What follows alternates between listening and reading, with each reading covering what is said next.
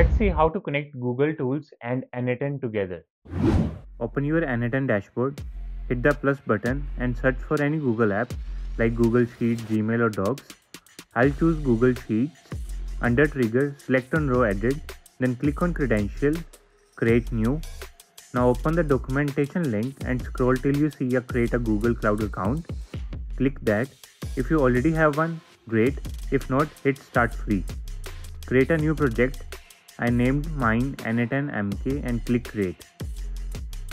Next, open the 3-line menu on the left, go to API and Services, then Enabled API and Services and search Google Sheets API. Click Enable.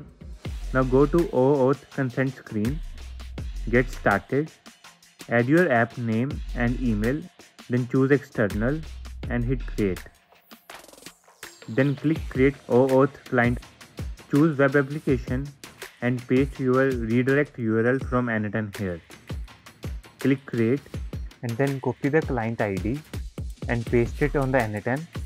Then come back and click on the app and scroll to the bottom. You will find the client secret ID. Then copy that and paste it again to the n8n. Publish the app, confirm and sign in with the Google. If you see a warning, click Advanced, then hit Continue. Once you allow permission, your Google account is connected with n8n.